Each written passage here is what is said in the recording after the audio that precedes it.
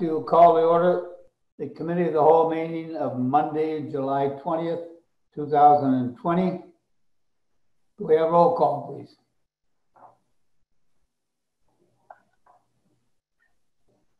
Oh, I'm sorry.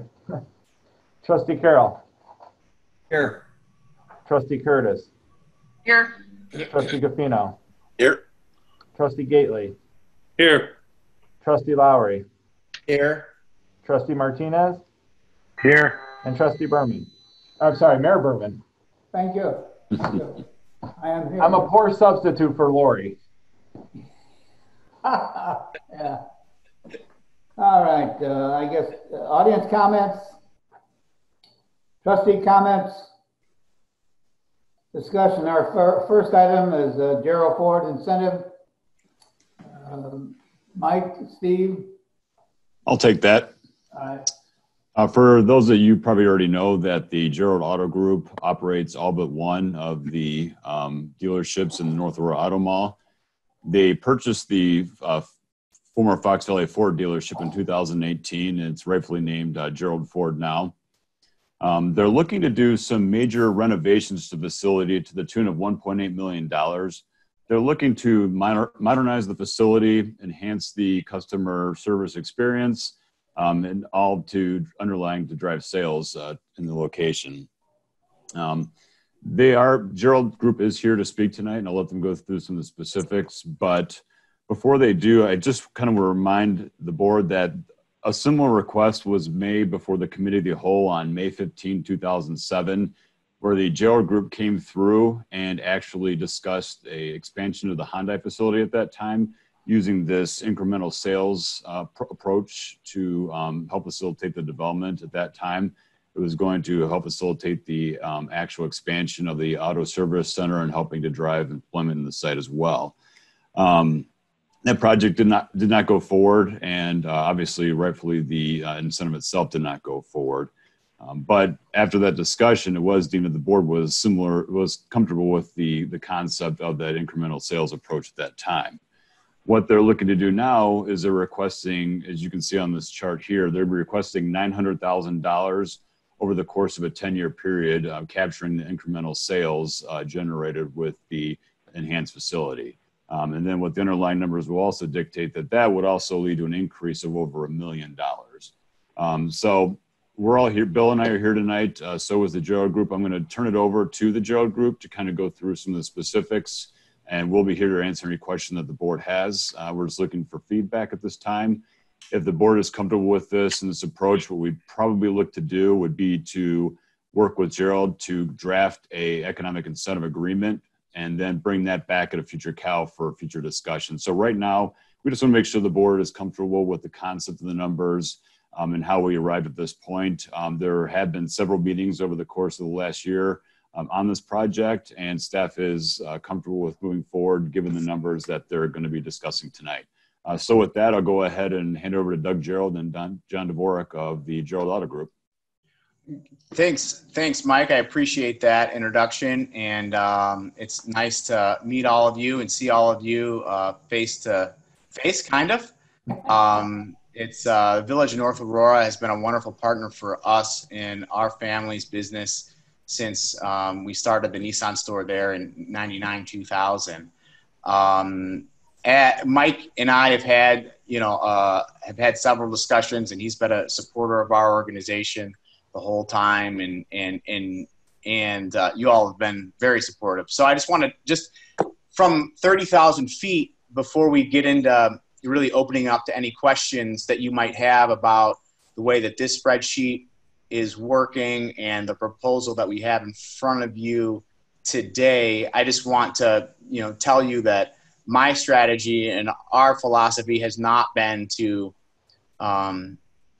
put proposals like this in front of you every time we reinvest in our business. And we've made a number of reinvestments that have turned into additional sales tax for the village and sales for us over the last few years. And the reason that we've got this one here in front of you is fundamentally because it can't, it doesn't make sense for us to go forward without a partnership. Now in 2014, 14, or I think it was 16 actually, we relocated and reinvested in our Kia business in North Aurora. And that same year, later that same year, we reinvested and relocated our Subaru business, both of which were, substantial projects that that worked out hopefully for the village and for us. We've got what we have here in this Ford dealership was a small size Ford dealership for a number of years. And we hope to, with our acquisition in 2018 and the different peoples and processes that we plan to put in place here, we hope to grow it. But the facility itself has not had major investment since it was built in 1999. So the data that we have that supports reinvestment in this facility indicates that there are a lot of Ford buyers in the area of responsibility that Ford has given us that have taken their sales business and hence their service business to neighboring Ford stores, not in North Aurora. So our philosophy, the reason why we feel like facility investment is appropriate at this time, is to better serve the Ford customers that Ford has that are living in and around the village of North Aurora that this particular dealership is not serving. So there's opportunity in sales, and that's the chief driver of the sales tax growth, as you'll see. However, the service department, it should be noted, is far underperforming relative to our own internal benchmarks and Ford's benchmarks. And today's service customers are tomorrow's sales customers. And so we feel like a total dealership overhaul that has some increased capacity, albeit not much. The main, pretty much all of the money that we plan to invest in this facility will be to enhance the existing customer touch points in the car dealership. One of the changes that we made and that this facility will allow us to further enhance is that all of the Fox Valley Ford clerical staff has been relocated off of this facility onto the former Saturn, Bob Van Eyten Saturn facility at 204 Hanson Boulevard, which is a non-customer facing facility that we own in the auto mall. And this facility will allow us to repurpose the old office space for expanded waiting room, expanded waiting capacity for our service customers, and we hope will drive increased loyalty and ultimately sales tax to the village and to us for the long term. So to my knowledge, correct me if I'm wrong, my CFO, John Dvorak, is on the call as well, but I'm sure the village and Mike will know this. All of the dealership properties that had, are off their incentive programs that, at one point they were on sales tax programs like this, and now they're hopefully fruitfully sending a lot of sales tax revenue to the village. We're no longer receiving any sales tax rebates, and it's a start that both benefited the village, I think, and certainly our organization is part of the reason for our growth here. So I appreciate your consideration. I'm happy to kind of answer any questions that this report might create and provide any color that that might otherwise not be evident by the board and the mayor and everyone. So thanks for your time, everyone. I do have a couple of questions for clarification.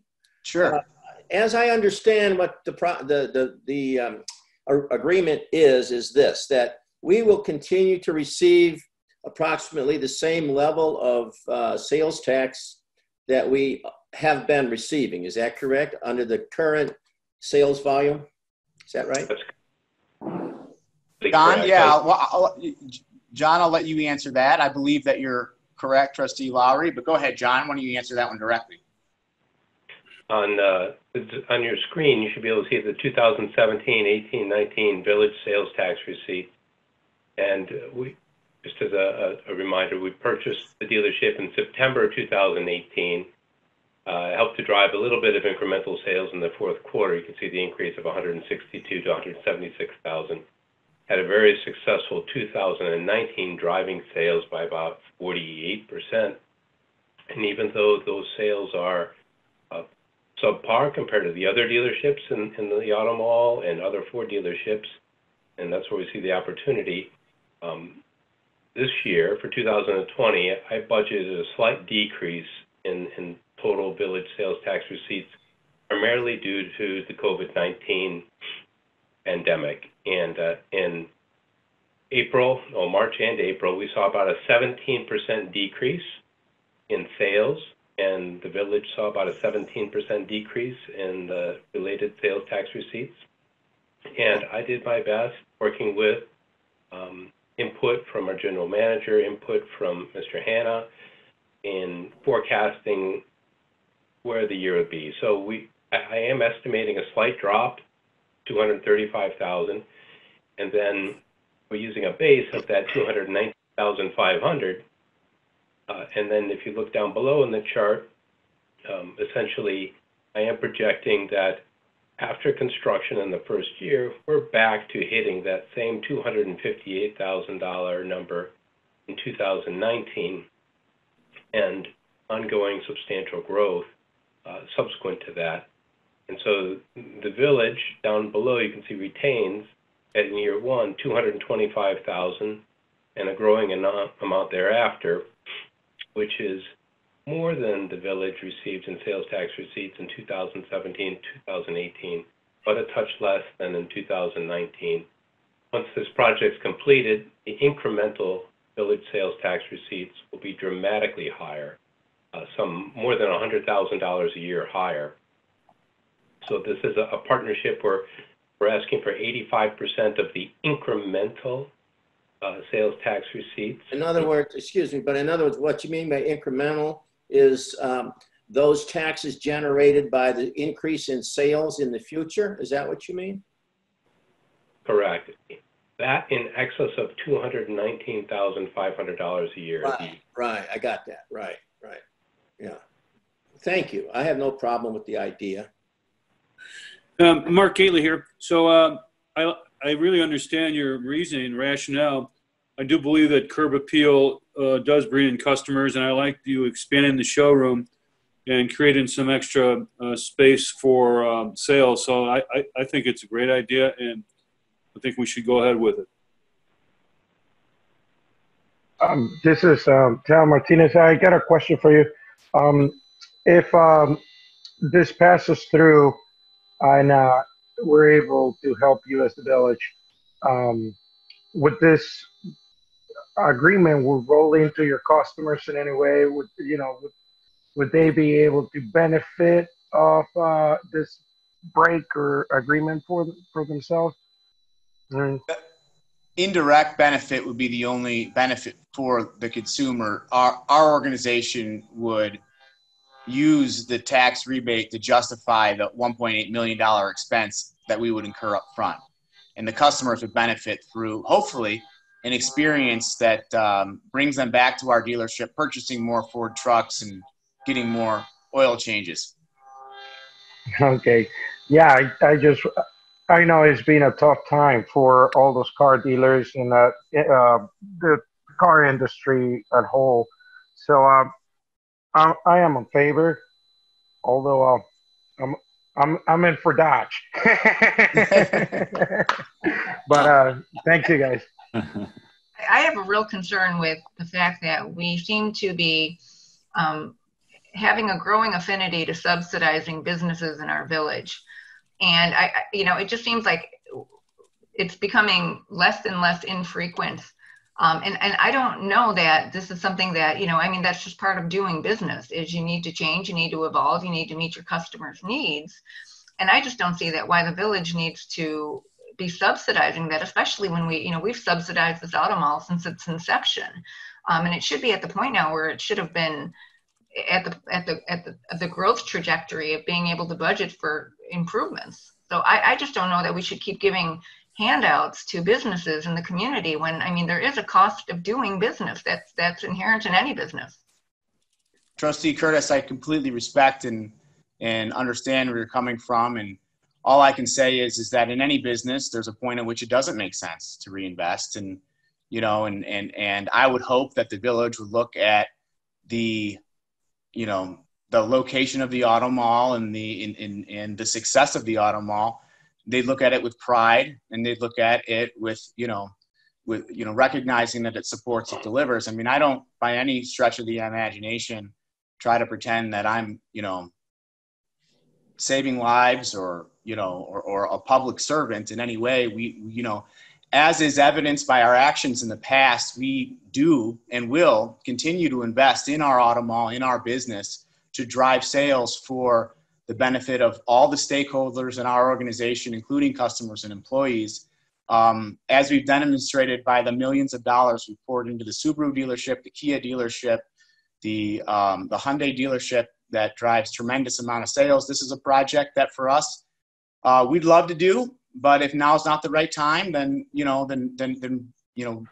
can, I mean, we have financial resources as well. And I'm not trying to spend the village's money by any stretch of the imagination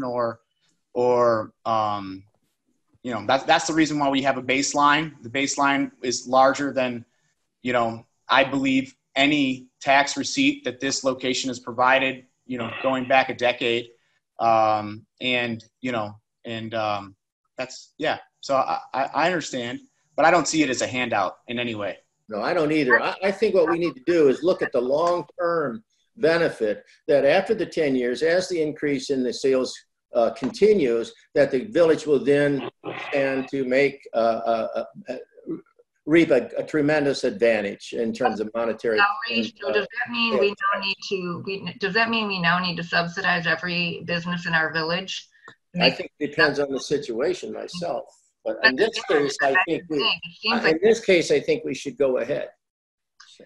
It seems to me that we are having a lot of investment in a lot of businesses in our community, and I'm just not sure that that is our job as the village, is to be investing so heavily in so businesses through tax incentives.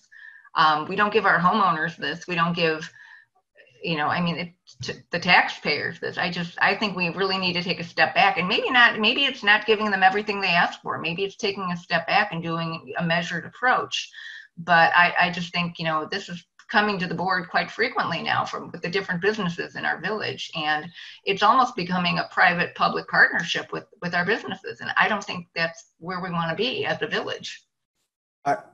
This is Trustee Carroll. Trustee Curtis, I totally respect where you're coming from. When I first saw this, I had to pause and take a second look, but here, I think that it is certainly within our right to encourage business and encourage growth of business within North Aurora. And not only that, I would take it a step further. And if we are subsidizing our businesses quite a bit, there's a lot of competition for other villages that want these businesses.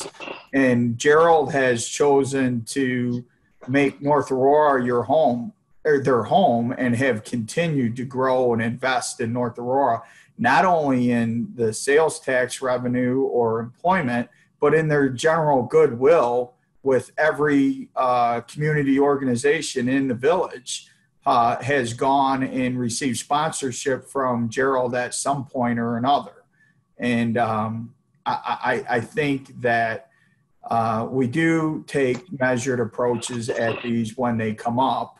And but I do think it's within our province to encourage growth, and we pride ourselves on being a business-friendly community. And business-friendly is when businesses are struggling and the economy's not good. If we can prop them up a little bit to make them stronger, it ultimately benefits the taxpayers, because the more viable businesses we have in the village, the less the property taxes will be. So yes, we don't do it directly to residential taxpayers, but they benefit from every business that comes into the village of North Aurora. Trustee I do Gaffino agree here. with Trustee Carroll. I kind of see things the same way with Trustee Carroll. You know, it's like, yes, we're subsidizing some tax incentive, but at the end of the day, at the long run, is helping our homeowners to perhaps retain those taxes at the point that they are, right? Trustee Gaffino here. So I look at it as it is a partnership, you know, and I hear time and time again how our taxes are going up and people want more services, you know, and the one thing that can keep them taxes down is sales tax. You know, we hear it over and over again. So to me, I look at each of these requests as a standalone request, and you know, look at their value, and to me, it's like I said, an investment. And you know, they've been good neighbors. Gosh, Auto Mall's been just excellent to our community, as well as Woodman's. Woodman's is another one that we invested in, and this pays dividends. Alone, a place for residents to buy groceries. But you know, who loves buying a car locally? I bought cars over there for the last 20 years. How nice it is to have one in town, and the money goes back into our funds to help our community. So I don't consider it a handout. I consider it, like I said, a partnership, and maybe not every business that comes would be a good fit for us to do that. But I think we look at them individually, and kind of like Mark Carroll said, I mean, they are a good neighbor, you know, they're great in the community. I just think, you know, I don't have any problem with it. I think the numbers fare well. We're going to get ours, and then they get theirs, and anything above that threshold, you know, they get it back. And definitely that Ford definitely needs an uplift. And yeah, I'm for it and happy they're in town. Yeah, one last thought I'd like to share is, if you just look at it in a simple kind of way, we cannot do this and our taxes would stay the same. Now, we could do this and then have the potential for the taxes to go up, even under the deal, as you look at the bottom line according to that, across that list of prices you have there. So I think we should go ahead for it. And I do agree with Trustee Gaffino that we are in a partnership with business, and we want to produce and encourage businesses to come to North Aurora. But that said, I also agree with Trustee Curtis that we don't want to do this for every single business and every single time. And I share her concerns with an seemingly increasing number of times special requests like this have been made to the board. So, but in this case, I'm completely convinced it would be nothing but a win-win for both Gerald, Ford, and the village. You know, we need to look at a little history. Obviously, when we first went into the auto mall, that was a risk, huge risk. And yes, we were deep into it as a partner. It certainly has been worthwhile for us over the years, though. I don't think any of us can say that it was a bad decision. It was a great decision. And we reaped very good sales tax from it. Not only that, but we've developed some good partnerships with the dealers that have been there, and proud of having them in our community. And also being able to say that, you know, we have this great auto mall in North Aurora, and come and buy a car, but there's other things in North Aurora. They might stop and have dinner and everything else. So it's that same old story. I think we're very judicious in the way that we select the businesses that we support and become partners with. I think in this case, we're talking about 50% of what they plan on expending on the development. Right. I guess, you know, I don't mind the 900,000. You know, you could question the rapidity of paying it back, but my feelings are that 900,000 is going to be paid back before 10 years, and therefore, we're going to reap more as earlier than what we anticipate. So that's my feeling, and I think it's been a great partnership. Gerald's done an outstanding job in the community, not just in North Aurora, but Batavia and Aurora, and I think we're proud to have them in our community.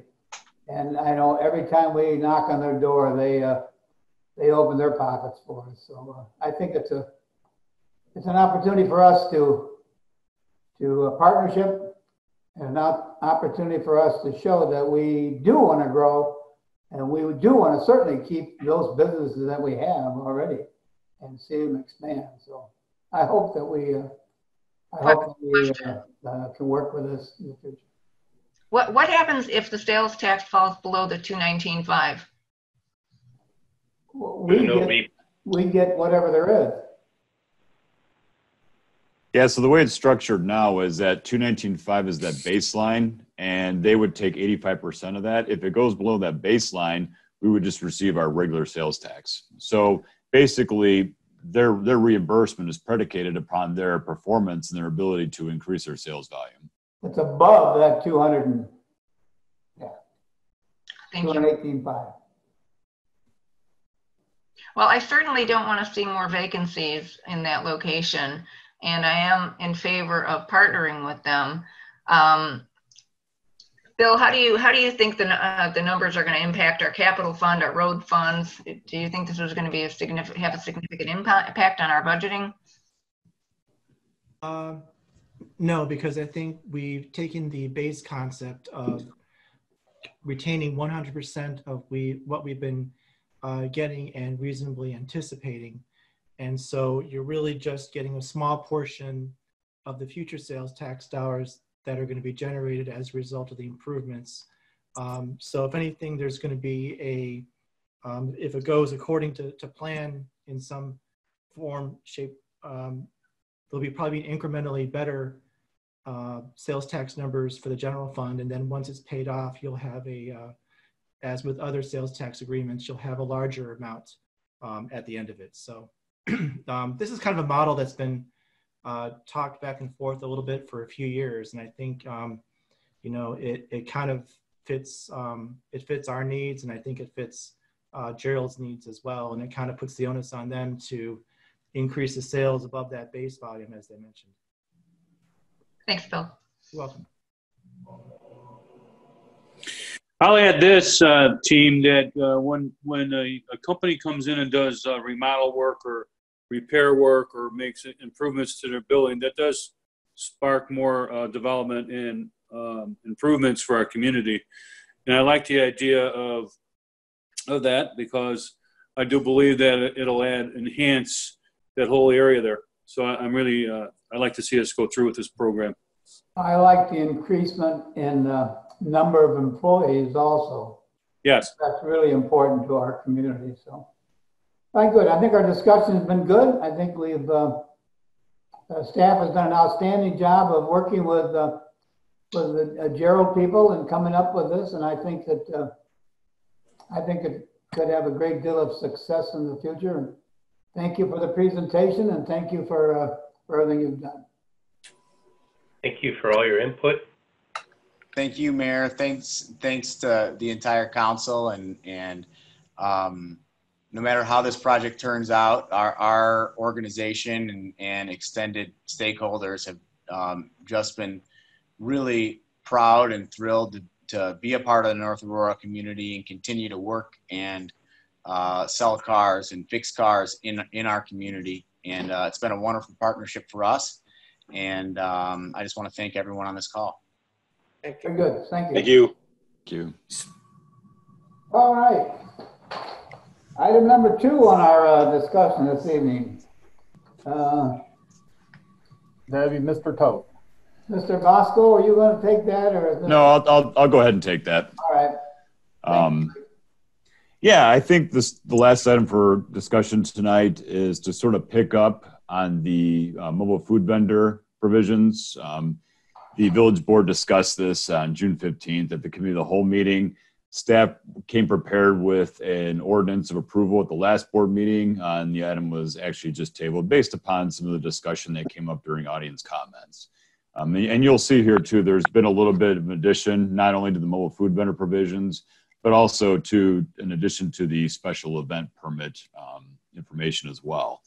The main crux of why we came forward in the beginning of June was just to sort of update our code. Steve alluded earlier in the discussion that trailers were not included as part of the definition. And, we've been seeing an uptick in these in the use of not really just in North Aurora, but all over the country for that matter. So what we had done was updated the definition of mobile food vendor to include trailers.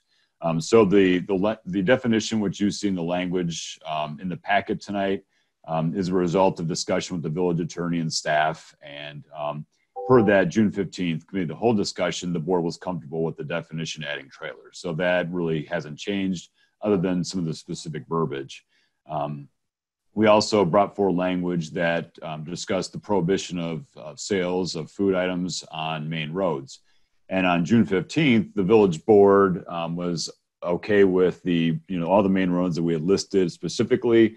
And I think it was Trustee Lowry that brought up Banbury Road. So Banbury Road has been added to the actual list of roads that the mobile food sales will be prohibited on. So you'll see that in the draft language as well. When I speak to the draft language in the packet, you'll see some strike-throughs and underlines.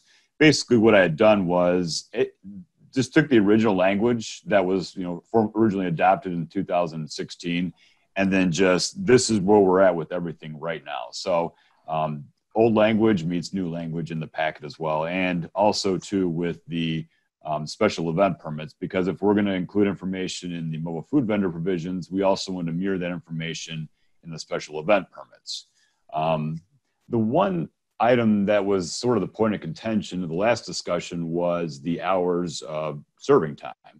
As we've already discussed multiple times tonight, the limit is 2 hours, whether you're on private property or on public property.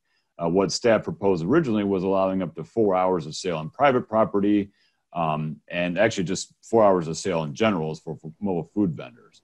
And then what we had come up with between then was parsing it out between 4 hours for private property and then 2 hours on public property. And that's what we still have in the language in front of us today. At that time, though, the board had just voiced their concerns about multiple food trucks coming on multiple days at the same property. So what we had done was added some language that would prevent some from coming on private property more than once in a week. So those are some of the important notes to add for tonight's discussion. It's while you have the mobile food vendor information in front of you, it's actually a little easier to kind of take a look at the special event language because it outlines it very simply. Any mobile food vendor, if you're going to have more than one mobile food vendor in a day, you're required to get a special event permit. If you have more than one mobile food vendor at a time, meaning two on one property, you're required to get a special event permit. If there is more than 2 hours serving time on public property, let's just say that you have a birthday party or a graduation party, you would be required to get a special event permit. And also for private property, anything in excess over 4 hours would require a special event permit. So the times would go from 2 hours blanketed time for any location in the village to now 2 hours on public property limitation, otherwise special event, or 4 hours on private property, otherwise special event. And then you cannot have more than one mobile food vendor at a time on a property, and you cannot have more than one in a day without getting a special event permit. So that sort of summarizes everything where we're at. Just want to open up to the board for questions, comments, and just see where you're at. I have a question that came up in the last discussion, and that is the playing of music. Isn't that in this ordinance that they're not allowed to play music, the food truck? Yeah, so that is actually not in the actual mobile food vendor provisions. It's actually in the special event provisions that say that, Sunday through Thursday, if you have amplification before 10 a.m. or after 9 p.m., special event. Friday, 10 a.m. to 10 p.m. Outside of those times for amplification of sound, we'd be required to get a special event permit. All right, so it doesn't apply to food trucks specifically. Huh? No. And it hasn't been really, there's not been a problem to that effect, but sometimes, you kind of have to lump them all in. You might have an ice cream truck, that's a mobile food vendor. Someone selling barbecue from a trailer is a mobile food vendor. A roach coach or a taco truck, those are all sort of lumped in one category as mobile food vendors.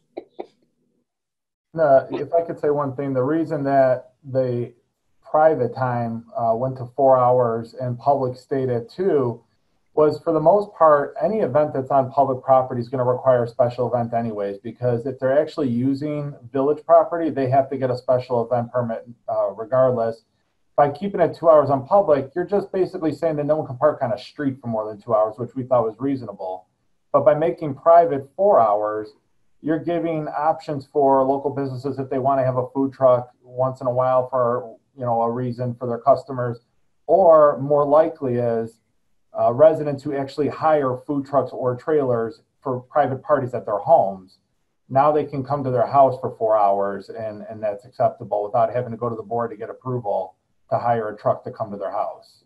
Well, can't we make a distinction in the code between mobile food sales and mobile food catering that would eliminate that need for, if you allowed mobile food catering at a private residence for 4 hours, I don't think anybody's got an objection to that.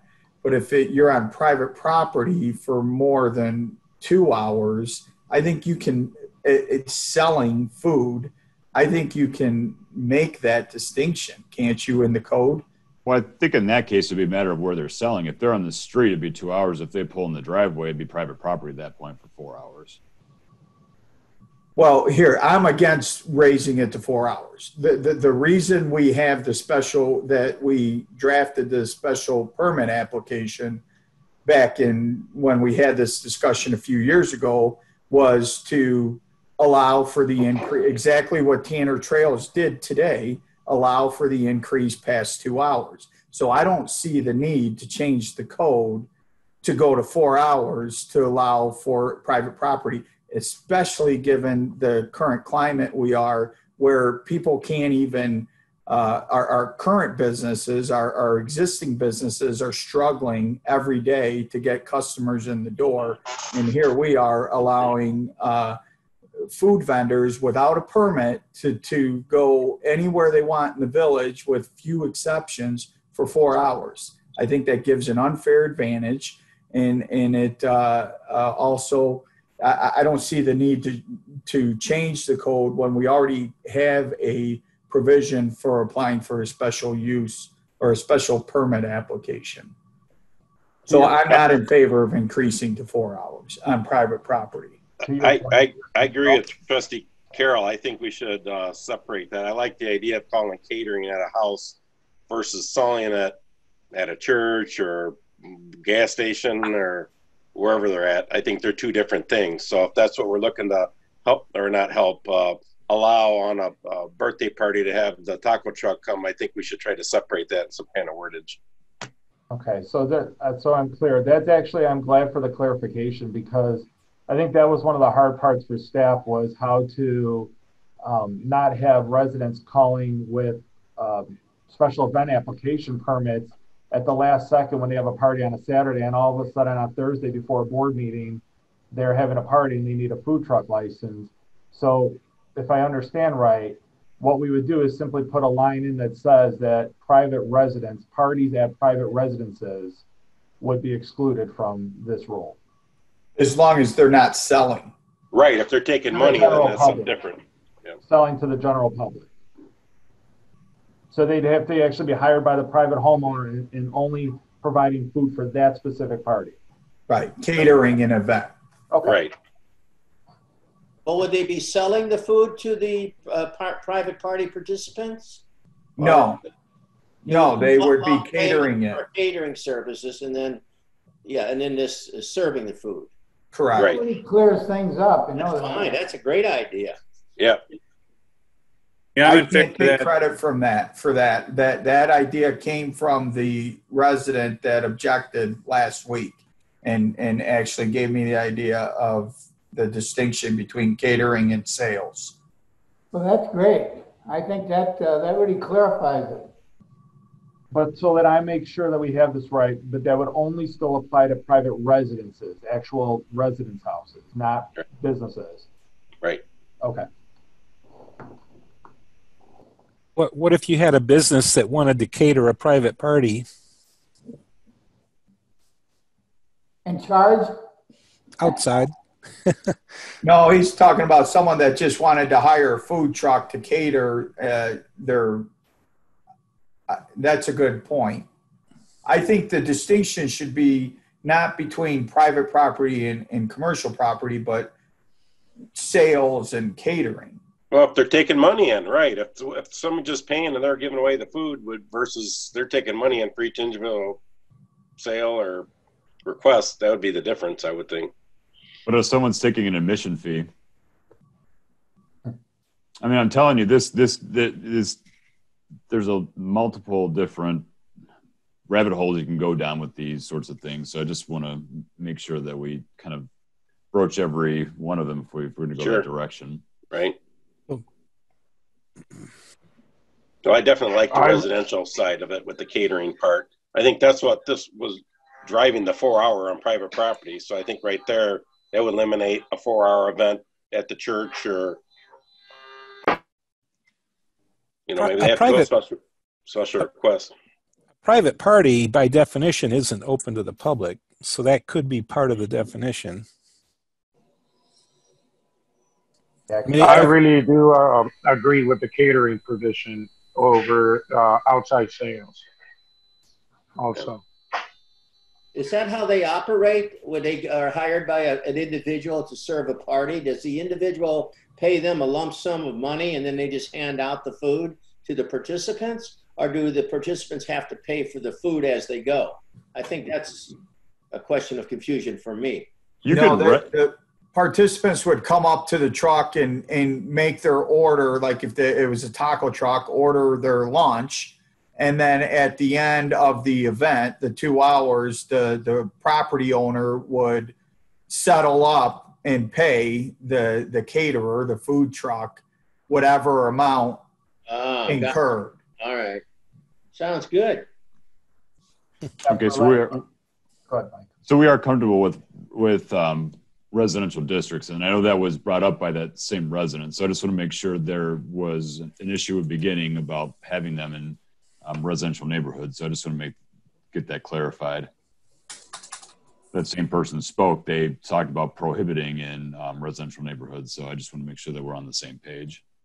Well, from what she sent to me today, her concern was with the sales in residential neighborhoods. She was not against like somebody having a food truck for a birthday party. Okay. And a truck would have to park on their property, not on the street. Right.